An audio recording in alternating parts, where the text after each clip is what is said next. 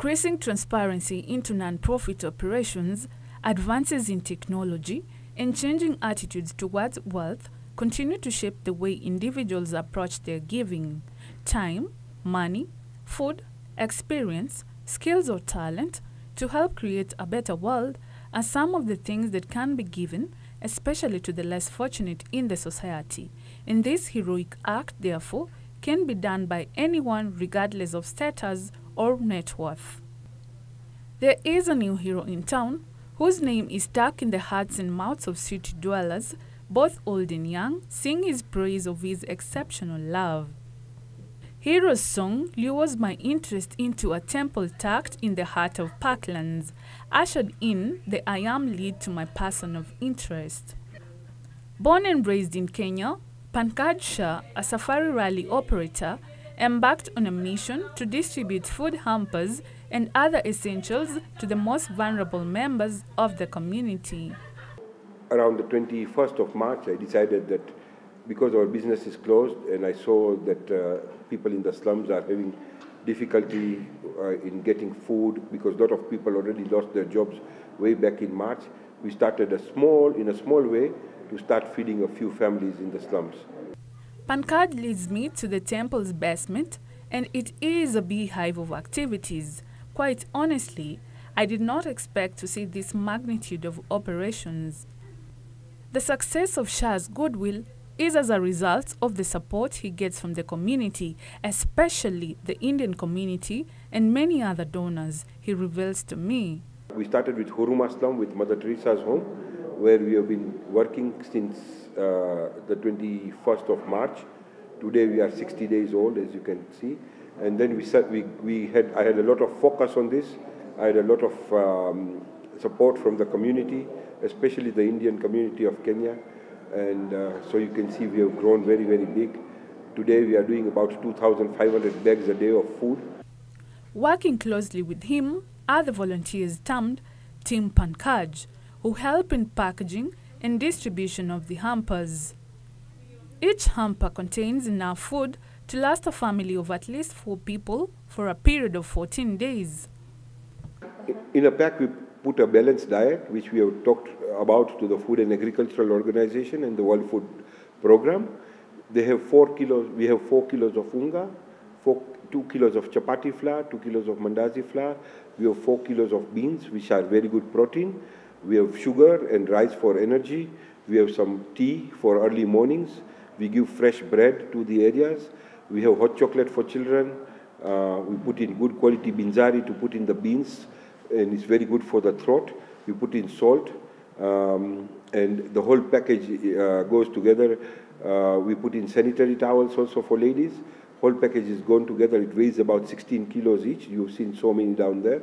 They weigh about 16 kilos each, and they go to a family. It should last a family of 4 for about 14 days because they are still able to supplement a little bit of vegetables which they can buy locally. When we do have vegetables, like when we get vegetables, today we are going to get 3,000 cabbage. We'll take 3,000 cabbage to a slum, and our volunteers will hold the truck there. They'll make people, we put spray on people's finger and give one cabbage to everybody. Like you go for voting, unfortunately we have to do this for food, but we put a little bit of spray, and anybody who comes without the sprayed finger will get a cabbage. So today we are going to do that in Mathari, tomorrow we'll do that in Kibra. So 3,000 cabbage we will give, I think this week we'll give about 9,000 cabbage. Pankaj, whose philanthropic action was triggered by the outbreak of the coronavirus pandemic, but he reminds me that this is not where it all began. He recalls of how he accidentally met Mother Teresa some years back in Nairobi and how this encounter changed his entire life. I have been affiliated to Mother Teresa's home since 1989 when I first met Mother Teresa herself in Kenya. And I met her by accident, a real accident. One of the wheels of their car came out and hit my new car, and that's how I met her. But my car wasn't damaged, so I took her to her home in Huruma. That was the first home that they had in Kenya. I took her to the home in Huruma, and that's how I started. And then in 1989, I went to work in Calcutta with her for 3 months, and that's when I got this humbling experience of life. I've been supporting the Nairobi home for a very long time. My eldest daughter is adopted from her home in India. She's right now, she was born in Nagpur, she lived in Nairobi, she did her schooling in Nairobi, and now she's in New York studying drama and silver screen acting and singing. With a well-versed knowledge of the shanties which are his target areas and good mapping, Pankaj and his team are assured of a smooth operation. We have full maps of slums, so we know exactly which area we are going to. So we cover one area, we don't go back there. We cover another area, we don't go back there for 14 days. And after 14 days, we'll go back to the people. So this is the map that we are using. This is the map of Kayole slum. Or this is the map of Madare slum. You see all the yellow places are covered. They have been done by us. So this place is remaining. These places are going to be done today. And within 2 or 3 days, we'll have sorted out the whole of Matare. So every home in Matare will have received a parcel from us of food, wherever we are going in. So we are doing it very, very professionally, very, very nicely, and we are very, very fair. Whether you believe in religion, whether you are a Catholic, Protestant, Muslim, Shia, Sunni, we are completely secular. Everybody gets the food. We don't deny anybody of food because of religion, color, caste, creed, tribe, nothing. Everybody gets food. This is our motto and our policy. Whether you are coming from Turkana, or whether you are coming from Kisumu or Siaya, or whether you are coming from Ukambani, we give food to everybody. No caste, no creed, everything. So you see, we are doing everything that we are doing, we are marking so that we know what we are going to do even tomorrow. We go from door to door. The most vulnerable ones, we put a red sticker on their door. So Shosho, Babu, single mothers with children, people who are disabled, they get a red sticker on their door, they get the food first. Then the second is yellow stickers. These are mothers who have, who may be alone, or a small family who don't have a job, they will get, and then whoever has a job, we give them food last. So those people will get food late. And this is the reason why some of these places, like this is very near Isili, so these people had a job, now they don't have a job. So they are going to get covered this week. As we continue with our conversation, Pankaj tries to paint a clear picture of the typical families residing in these shanties. Mathari is very near Isli, and Isli is the heart of business in Nairobi. Until the lockdown, the people of Mathari have been having a little bit of job to do. They've got a little bit of, because of all the Somalis living in Isli, the women were able to go and wash clothes for the Somalis, keep their homes clean and stuff. Now that has stopped, so Mathari is now facing a lot of trouble. Take Kwa Ruben, Kwa Jenga, and Mukuru main slum, which is Kayaba, Fuatanyayo, Songabele, Masai, and St. Catherine's. Those areas, all those people work in industrial area. Now 70% of the businesses in industrial area are slowed down. A lot of factories are closed, and they've laid off the people, especially all the casual workers. So they've laid off all the people, and then Imaradaima is a big estate. So the women used to go and work in Imaradaima. Now people from government are at home. They are not working also. So those people don't need maids to work for them. They are doing their own clothes, washing and everything themselves. So the maids have lost, the husband and wife have both lost jobs. So children have nothing to eat. Take a family of 5 people that we sometimes get in a slum. They haven't eaten for up to 2-3 days. So when we go there, we make them very, very happy. I am keen to know whether he has encountered any challenges, and as it turns out, he surely has. A little bit of challenge that we face is with some machineries of government, but the COVID Relief Task Force is absolutely fantastic. They are working very well with us. The Kenya police are fantastic. They are giving us a lot of support. The government in general is giving us a lot of support. Once or twice we encountered some chiefs who are difficult, but we manage them. The businessman who would have been guiding tourists around the beautiful land of Kenya or conducting his safari rallies instead shares with us about poverty eradication methods as he has come to observe and conclude through his vast experience in Kenya's demographics. We have to take people back to the rural areas and make life better for them there, so that we remove a lot of people from the slums in Nairobi. We start big farming initiatives so that people don't have to live in Nairobi, they can live there. In the rural areas where they'll be able to get self-dependency. Our people have to also be taught a lot of vocation.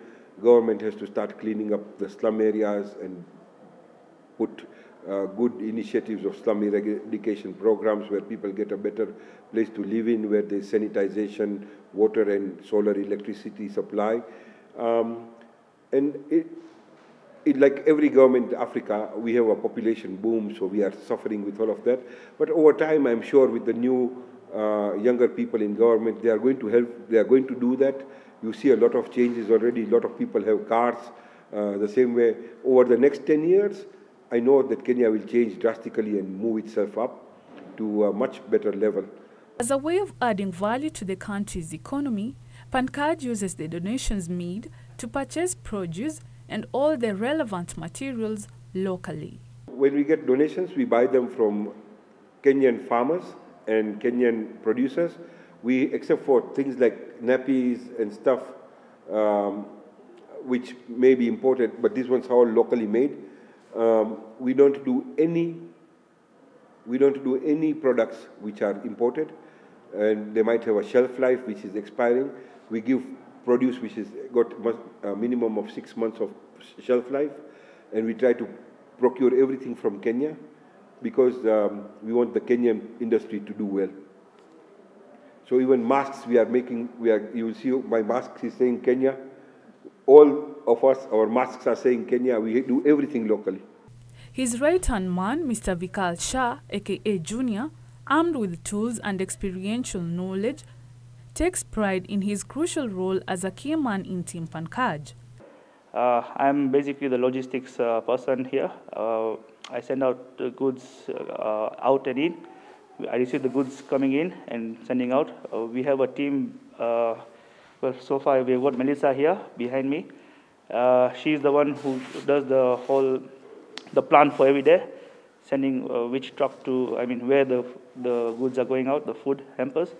And then we've got 5 trucks which have been donated by well-wishers.